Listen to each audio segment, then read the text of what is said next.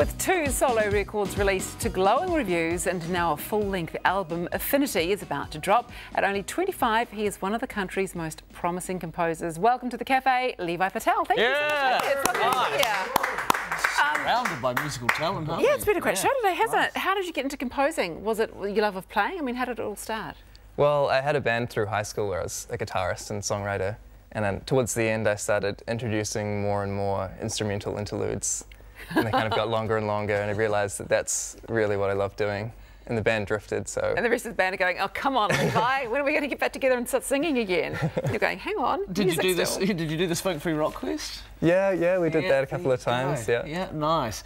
And now you've gone on to have a thriving career. I noticed that when I listened to your music too, it's interesting how it's developed. You like mixing birds and rain and a few sounds of nature. So, you know, how do you start coming up with even where to start composing a track?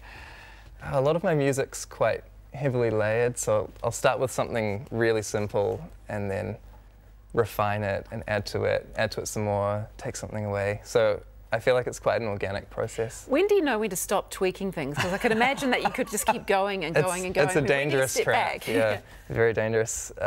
Typically I just book in with a mastering engineer, which is the final step of the process. So once that's done, there's no going back. You can't say just one more bird call and everything. And then just force myself to stop, I've learned. Is it an organic process, or do you have to have kind of the mood in your head? Like, do you think of a situation before you compose, or do you just start composing? It's hard to say. I'm not writing songs, and it's hard to relate it directly to something that I'm feeling, but I'm always inspired, and then I will explore musically, and then something will match what I'm feeling, and then I'll add to it and it'll kind of feed more into that. Your first single from your new album, Since Last Letters, was actually used in a documentary, wasn't it? About commemorating the victims of the 2014, wasn't it? Right. The MV Sewol ferry disaster in South Korea. I mean, how did that work? How did that come about? I've been working with the filmmaker Niels Klaus for a few years. He found my music online, and we made a promo video for a Korean university, and we worked really well together, and I think our styles matched well.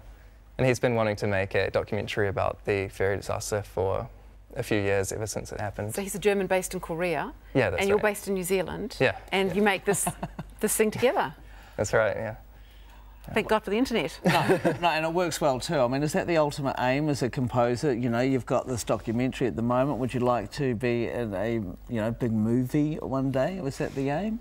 Yeah, I think so. I'm kind of hoping to explore both. Nice. Because I love presenting whatever I'm feeling as my own music, but also there's something nice about trying to enhance the moods that are already there in a film. And what can you play? I can play piano and guitar are probably my main instruments. Have you had any Yeah. training, or is it like just a process that you've created yourself, the composing?